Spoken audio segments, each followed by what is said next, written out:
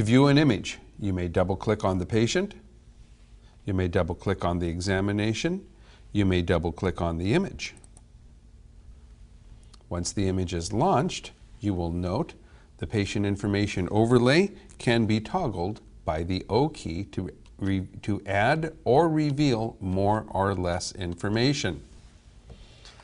Also, if I bring my cursor over to the left of the screen, it will open up the tools. We have numerous tools to choose from, and the users are able to customize their mouse to map out the mouse functions, the mouse keys, to the particular tool. So let's start with the pan tool. Also, by default, your system will always open with pan being the left mouse button, window and level being the right mouse button, and zoom being the center scroll wheel. So by default, right mouse button will change the window and level of the image, brightness and contrast. Center scroll wheel will zoom on the image, and left mouse button will pan the image. However, those can be changed by simply coming over here, selecting the new tool. We're going to use the magnifying glass. I'm going to map the left button of the mouse to the magnifying glass, and by selecting the magnifying glass now from the left button, I open my magnifying glass and I can use my arrow keys up to increase the level of the magnifying glass, down to decrease the level of the magnifying glass, right arrow to increase the size of the magnifying glass, left arrow to decrease the size of the magnifying glass. The next tool I'm going to select is the region of interest tool. I'll give this one to the left mouse button. The region of interest tool works just like your smart box by allowing me to draw a square or a rectangle on the image that will adjust the image based upon the information and the size of that box as placed on the image. I can also reposition that smart box, drawing it over and over and over again to include or exclude whatever anatomies I wish. Next, we have the invert tool that will change the polarity of the image from left to right. We also have a reset button here that will allow us to set the image back to where it was originally when first opened.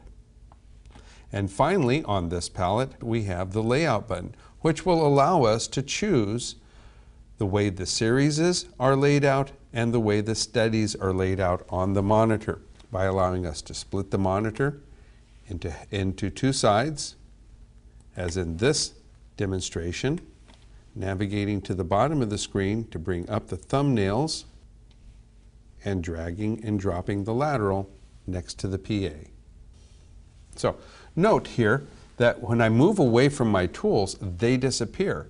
But when I navigate my mouse back to the tools, they reappear. However, by locking it down here with this button, I can keep my tools available to me at all times and they do not disappear. Also, please note that as I've been using these tools, they've been populating over here in the left in my frequently used tools menu.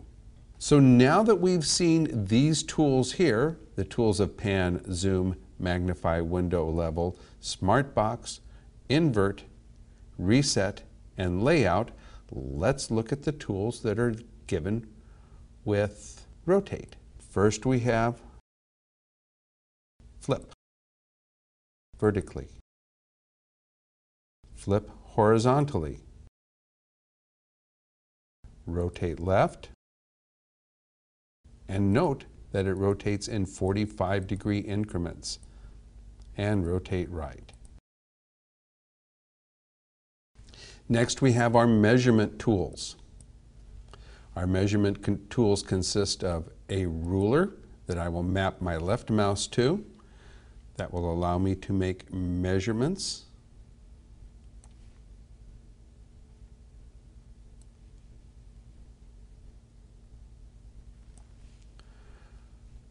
We have a Hounsfield tool that when selected will give me the pixel value in Hounsfield's units of the selected area.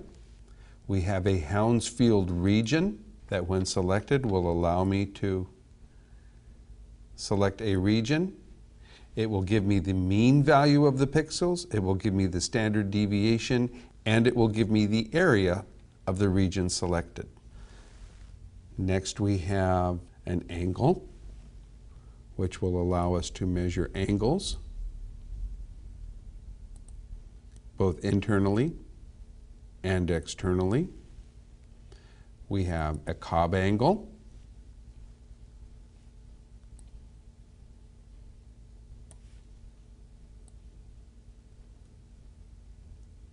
which will allow me to make internal or external measurements as well on a Cobb angle. We have a center point tool, which will indicate the center point between 2 points. And finally, we have the heart to lung ratio tool that will allow me to measure an object and measure a second object and will give me the ratio between those two objects.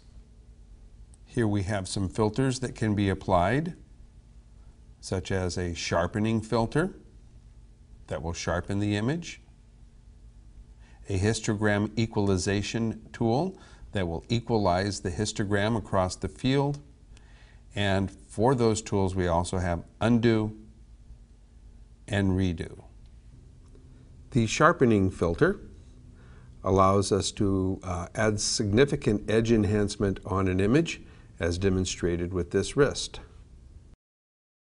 To show you a before and after comparison, I'm going to split my monitor into two, placing the sharpened image on the top, and I'll show you the comparison with the unenhanced image on the bottom.